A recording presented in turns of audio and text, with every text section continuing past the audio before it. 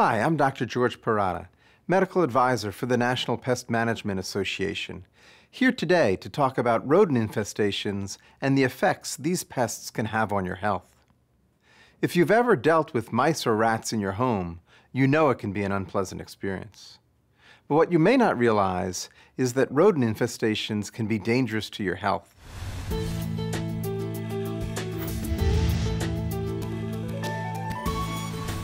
When rodents invade our homes, the accumulation of their feces can spread bacteria, contaminate food sources, and even trigger asthma and allergic reactions in humans. This is especially concerning when you consider the fact that rodents defecate constantly, so their droppings can accumulate quickly. Once fecal matter has become dry, it can be hazardous to those who breathe it in.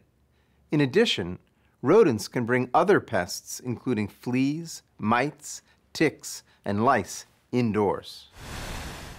One of the most common bacteria spread by rodents is Salmonella, which causes a type of food poisoning spread by rodent feces, especially through the consumption of contaminated food. Rodents are also known to spread rat bite fever, a potentially fatal infectious disease spread by infected rodents or consumption of food contaminated by rodents.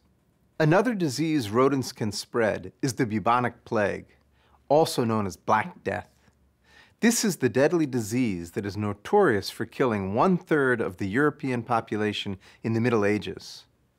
While plague is much more rare today, there are still several confirmed cases every year. Humans can contract plague when they are bitten by fleas that have fed on an infected rodent. Although rare, the white-footed deer mouse can also transmit hantavirus to humans. This potentially life-threatening disease is spread to humans through exposure or inhalation of infected rodent urine, droppings, or saliva. Recently, 10 people fell ill and 3 died from exposure to deer mice infected with hantavirus after staying in tent cabins at Yosemite National Park.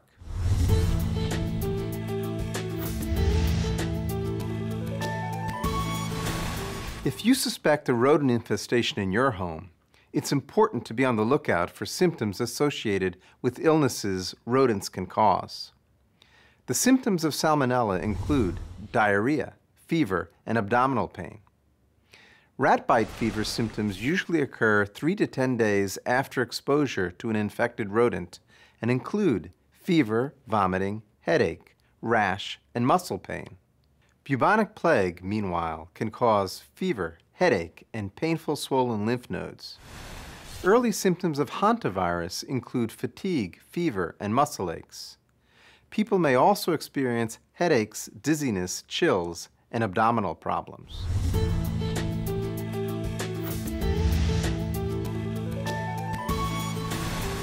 If you or anyone in your home displays symptoms or has health issues associated with rodent infestations, seek medical attention promptly.